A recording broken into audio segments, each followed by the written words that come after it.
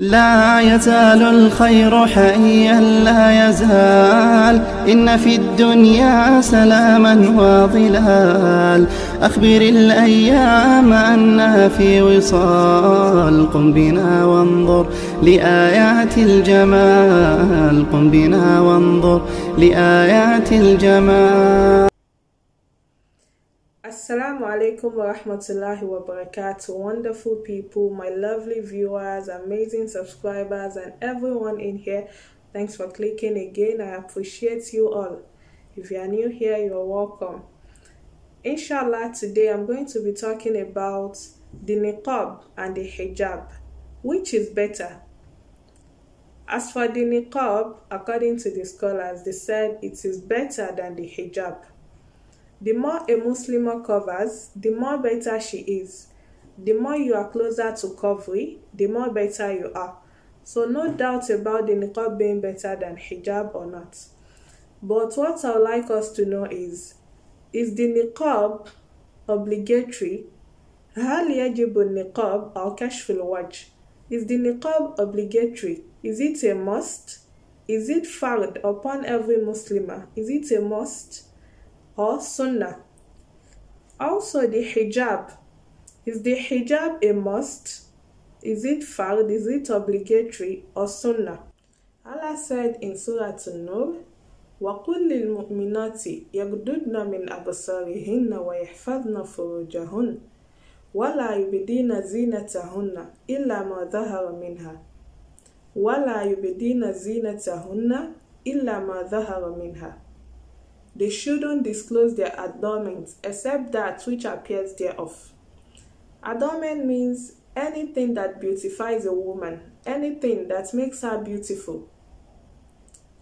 In this ayah, we have different opinions. The first opinion says, وَلَا يُبْدِينَ زِينَتَهُنَّ. They translated it as, we shouldn't disclose any part of our body, because our body is our beauty, including the face and the hands.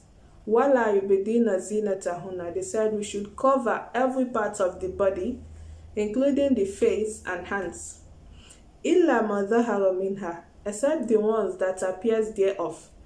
Except the ones that opens after being covered. That's the first opinion. While the second opinion translated it in a different meaning, they said, Wala yubidina zinatahunna.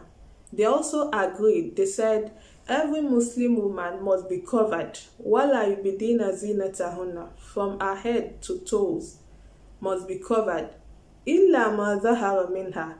But she can leave the face and the hands, because the face are the ones that appears thereof. Illa ma zahara minha. Except the ones that appears thereof. They said the face and the hands are the ones that appears thereof. She can leave. So the first one said we should cover every part of the body. Those are the ones that indicate the niqab. They said including the face and hands. They indicate the niqab as fard, as a must for every Muslim woman. While the second indicate the hijab as fard. They said we can cover every part, but we can leave the face and the hands. Those are the ones that said the hijab is fard, is a must. But putting on niqab is better. Yeah.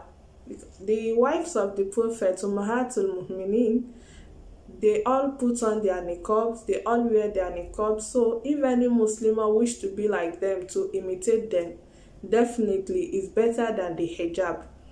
But the hijab and niqab is also acceptable. They both have dalil from the Quran. The two scholars, they gave evidence, reference from the Quran. As a Muslimah, we go by the one that is more easy.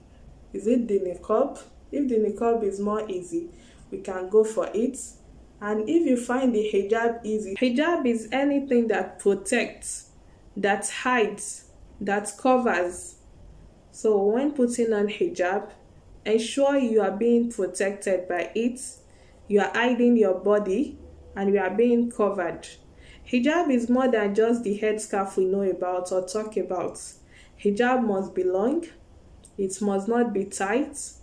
Hijab must not be short. Some people put on short scarf which expose their body. That is not hijab. Hijab must cover every part of the body. You can leave the face and hands, but every other part must be covered.